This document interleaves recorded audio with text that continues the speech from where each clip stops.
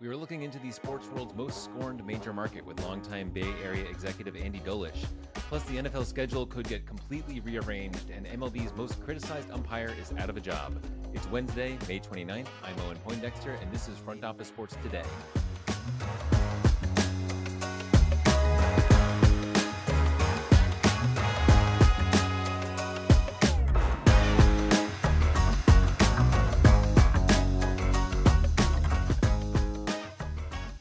Angel Hernandez has been called out.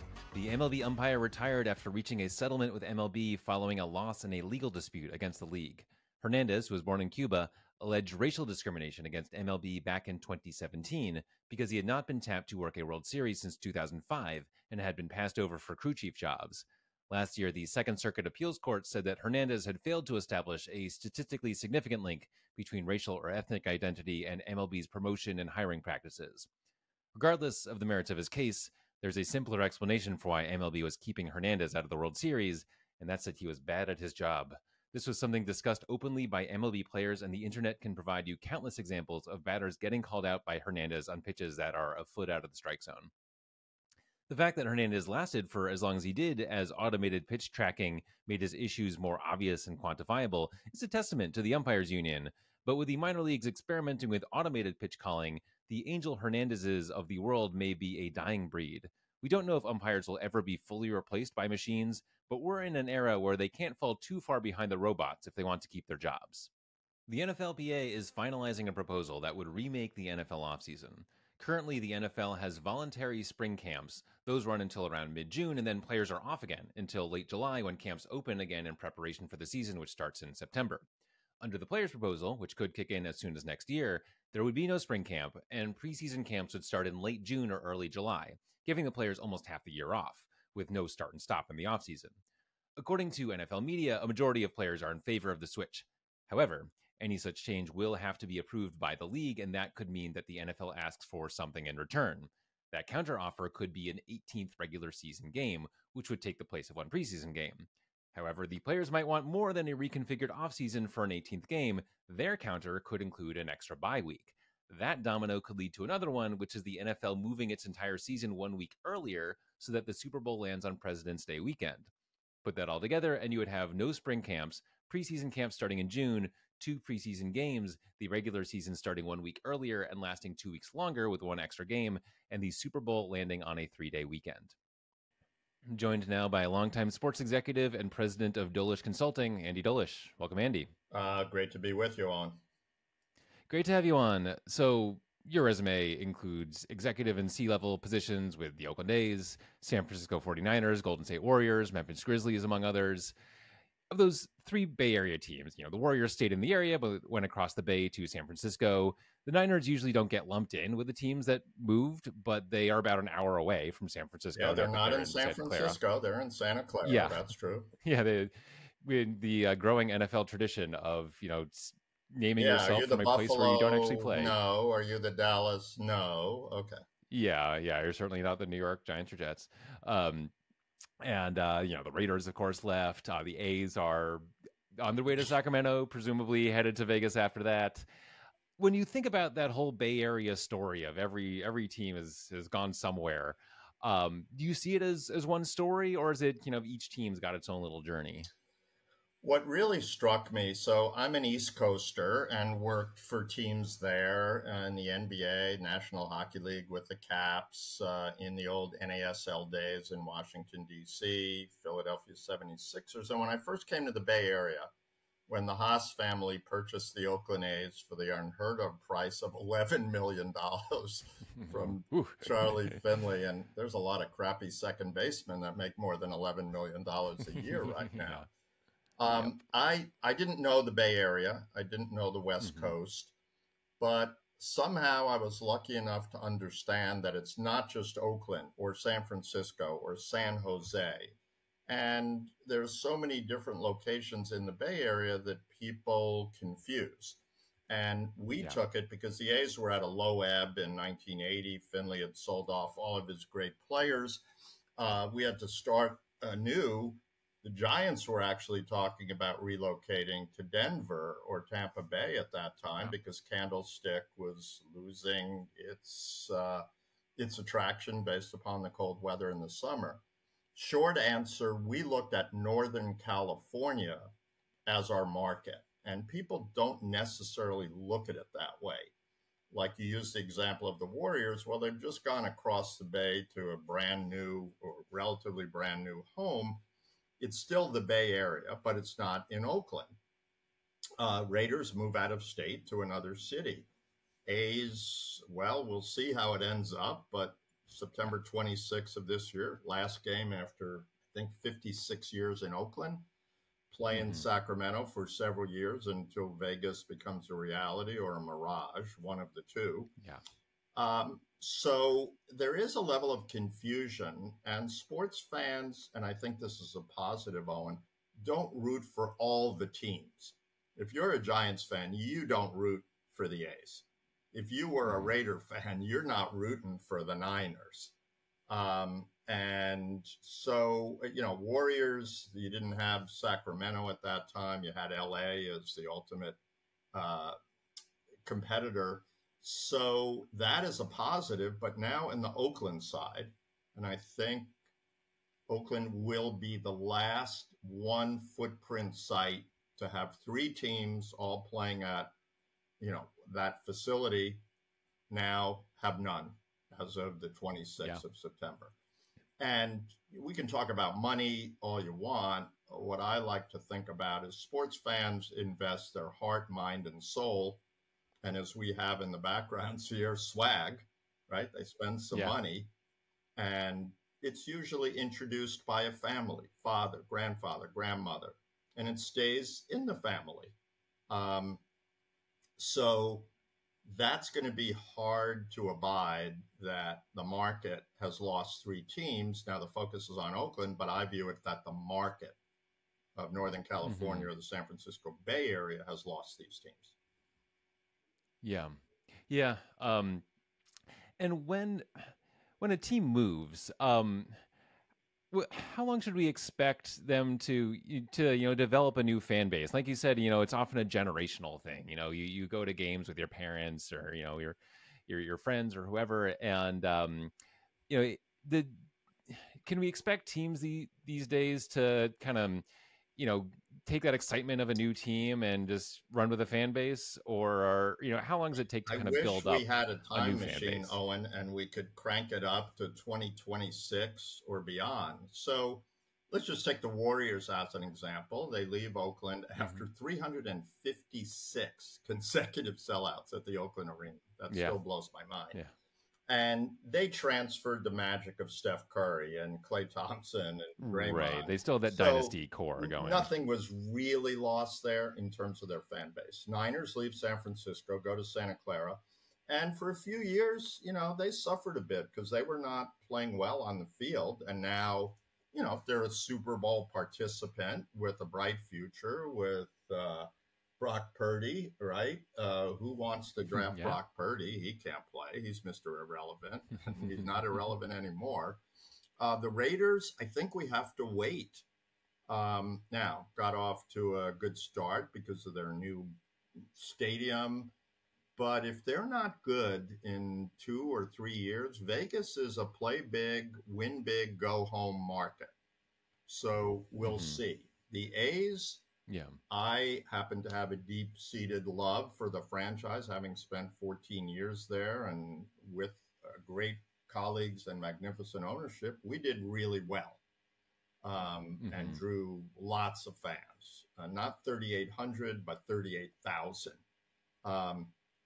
And, Sacramento. That's in like the Bash Brother days, right? Sacramento, good ballpark, but it's a minor league park. How are they going to do with 81 games of bad baseball in a convertible dome stadium in Vegas? I don't think well. But that's just my view. So it's how deep your love is of the particular franchise. You'll have some Raider fans go, I'm flying to Vegas. Well, sure. Okay, but it's only 8 or 9 games. Baseball, it's a Tuesday through Friday series and both teams are terrible. You're not flying any place to watch them, and you're not even going to see them play in Oakland. Yeah, right. And I think that differential of game numbers is huge because, yeah, 9 games in Vegas, you can probably sell that out. And yeah, maybe, a Mariners fan once a year, once every couple of years will say, you know what, let's go to Vegas, make a trip out of it, go see a game. Why not? Absolutely, absolutely But they're correct. not going to do that every time. No, I mean, you look at, two teams that are a combined, let's say, 40 and 90 in the future.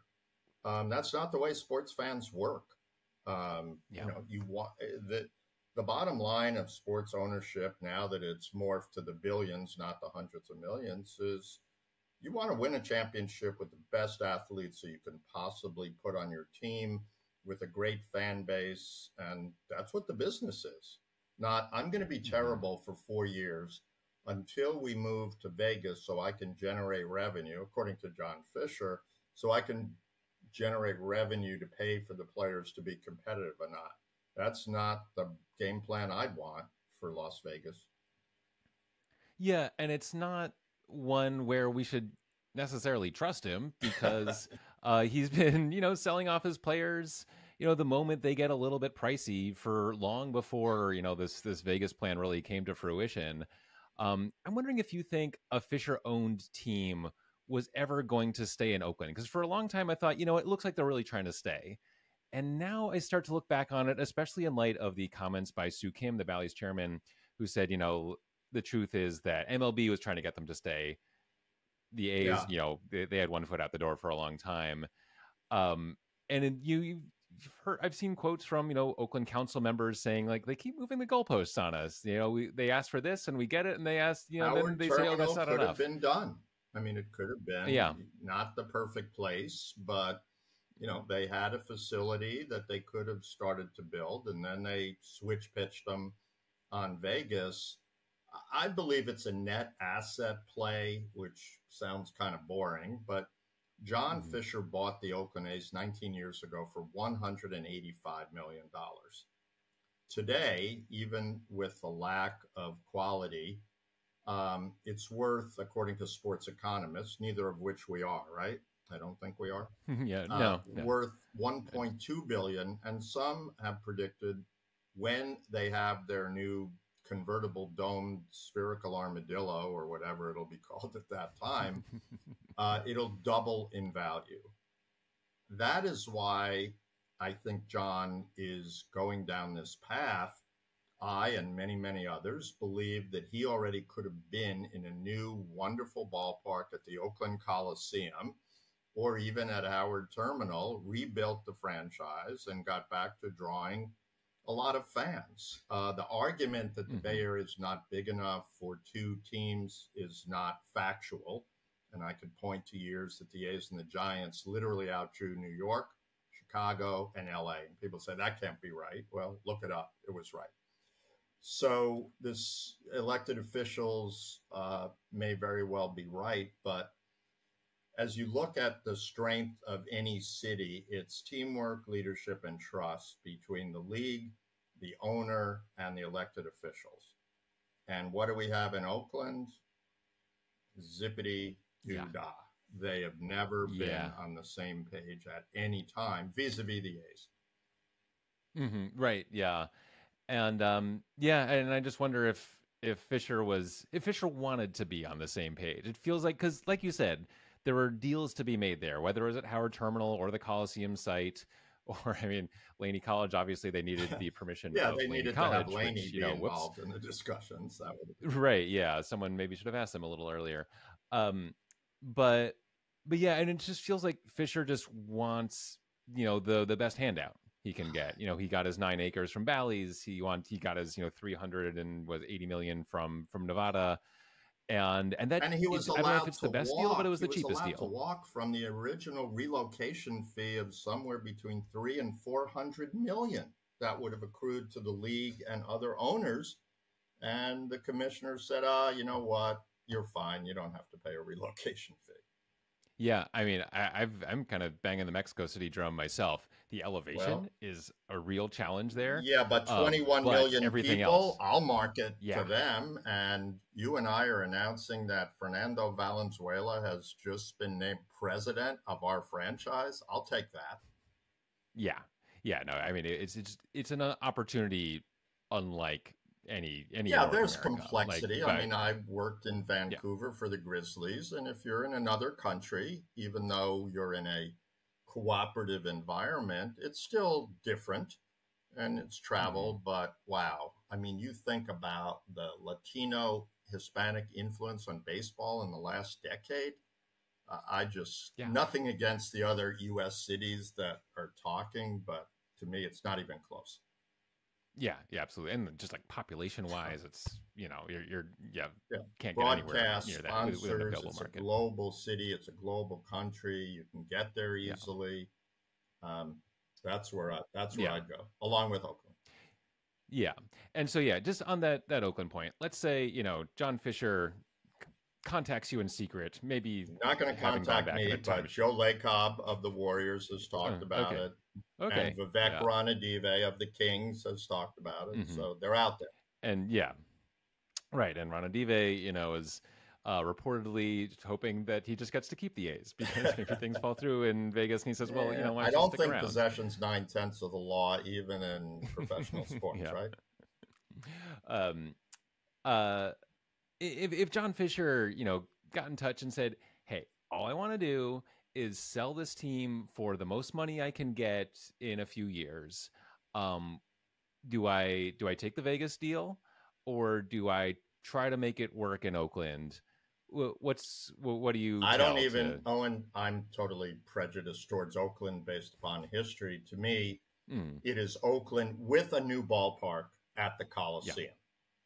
yeah. Howard Okay, at the Howard Coliseum. Terminal could Okay. be done, but the complexity of building on the sixth busiest port in the country is not easily done. The entrance and exit, you'd have to spend hundreds of millions of dollars to do that in a constantly gridlocked 880 for people that know it.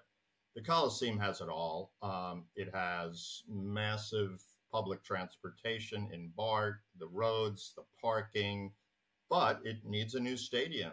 And the bottom Yeah. line of that, when I talk to people that build these things for a living, might be 800 or 900 million, not 1 point X plus billion. And you don't need Right. a dome. Yeah. Yeah, and you don't want to know. No, you want You the got beauty, you got the and I area. rip out. Mount Davis becomes something Absolutely. that's buried in the rubble when the stadium is taken to the ground. We'll leave it there. Andy Dolich, really enjoyed the chat. Thanks so much for Thank joining you. us on This the is a show. story that will never end. So look forward to talking with you in the future. That's it for today. Rate and review us wherever you get your podcasts, and throw us a like if you're on YouTube. Thanks for listening. We will see you tomorrow.